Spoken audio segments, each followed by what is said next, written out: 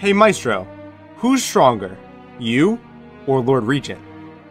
Well, if he was empowered by his throne, he might cause me a little trouble. But would you wipe?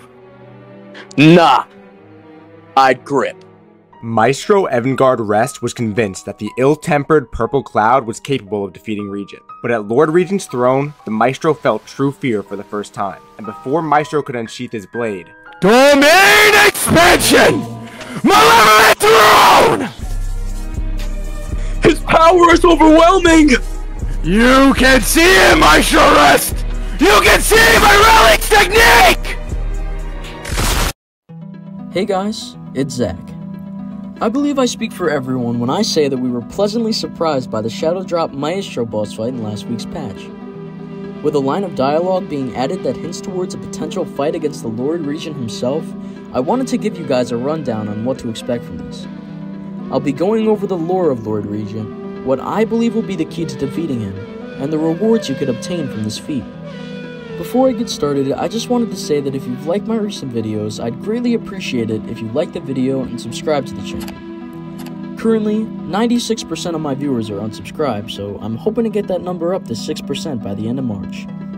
The Lord Regent of Etria, or personally known as Zaire, the fourth prophet of the ministry, is one of the most powerful figures known to us in Deepwoken. Before the events of the game, the Lord Regent rose to power through the assassination of the King of Etria, carried out in the book titled Stars Above and the Blades Between. I wanted to take a moment to talk about this book as well as Operation Puppet Master, as I believe they are both vital in understanding the Lord Regent's origins and the potential reward of his fight. If you're not interested in Deepwoken's lore, I provided a timestamp for you to skip through this portion. Feel free to, but I think it's worth paying attention, and I'll be showcasing community fan art throughout this portion of the video. Stars Above and the Blades Between follows a young guard of Etria and member of the Four Braves named Tavi.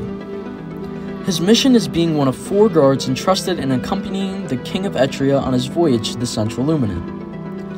Unbeknownst to those around him, Tavi has been entrusted with the Queen's Blade by a Shadowcast user named Bephalos.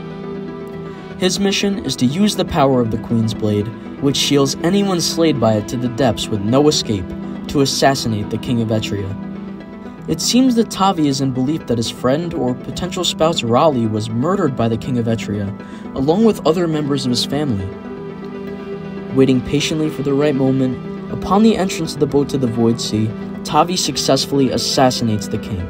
With the King of Etria out of the way, the Ministry moves quickly to enact their plan of usurping the throne before anyone notices, as the Etrians wait patiently for the king to return, which he never will. To be honest, I am in the belief that Tavi is simply a man weak-willed through the loss of his spouse, and because of this, fell easily to the manipulation of the Ministry. Throughout this book, the King of Etria seems as nothing but a jolly man willing to help the people around him. Unfortunately for us, it's up to speculation whether or not this is true, but knowing the Ministry, I wouldn't doubt that my suspicions are correct. Operation Puppet Master follows logs of an authority operation that's purpose is to discover the true identity of the Lord Regent. First, the man attempts to interact with civilians with little to no help. Next, they use Thundercall mind probing on a captured guard. Again, this leads them to answers inconclusive to their own, and further usage of this technique appears blocked off by some kind of barrier. Next, upon the same guard, the authority interrogator uses an amnesiac, to which again the guard's answers shift. This further confirms the interrogator's suspicions. The guard's mind is completely compromised. To find answers, he increases the voltage to a lethal amount, and upon doing so, finally achieves his goal. The interrogator comes face to face with Lord Regent's true form, a horrific creature with black tendrils flowing like ribbons and gleaming emerald eyes. After this interaction, the interrogator himself begins to feel his own mind affected by Lord Regent. He comes to the conclusion that all Etrians must have some sort of mind veil placed over them by him, something thought to be impossible. Unfortunately, for our protagonist, it is almost guaranteed that he has succumbed to the sight of Lord Regent, and the report was compromised before it was to reach Warden Jericho's hands. Now, this is interesting. The interrogator in this book suggests that the notion of a mind veil being placed on all citizens is completely impossible, and with all due respect, it would be without some sort of limitless power. Lucky for Lord Regent, the coral shrine that he sits upon is the source of it. Discovered in the first layer, the coral shrine increases the power of anyone who sits upon it to an unfathomable amount. So, after all that out of the way, let's get down to brass tacks. How do I think the boss fight is going to go? Well, I believe there will be two phases. The first phase will consist of Lord Regent sitting upon his coral shrine. He'll most likely have some sort of evolved Shadowcast magic similar to Maestro's evolved Gale Breath, as well as the evolved forms of Contractor magic. I wouldn't be surprised if his magic during this phase is incredibly powerful, more so than Maestro. With the power of the coral shrine, he is nearly unstoppable. Because of this, I believe the first phase will be primarily focusing on evasion, while striking critical points with the intention to knock Lord Regent off of the coral shrine, as without it, he will lose the majority of his overwhelming power. Upon successfully knocking him off of his shrine, he will then, with a GPO-esque cutscene, transition into his second phase. The Lord Regent will amass as his true form, this horrific monster of glowing tendrils and emerald eyes.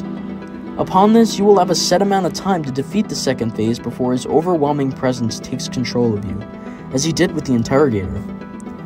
In this form, I wouldn't be surprised if he had some type of unique magic only accessible by the prophets of the Ministry.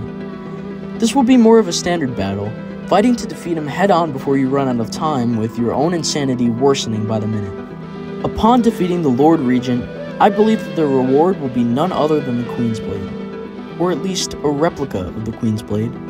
We already know that the Shattered Katana is a replica of the King of Etria's legendary weapon, so why not add a Queen's Blade replica into the game? I feel like it'd be a great touch to balance out the lore, as well as provide everyone with a dope weapon. Of course, this isn't set in stone. Personally, I have no idea how the boss fight is going to go, but one thing's for certain, it'll be tough. Make sure to prepare yourselves, as you never know if he'll be able to trap your build in the depths, as he has done to the King of Etria. That's all from me. If you stuck around this long, thank you so much for watching, and have a good one.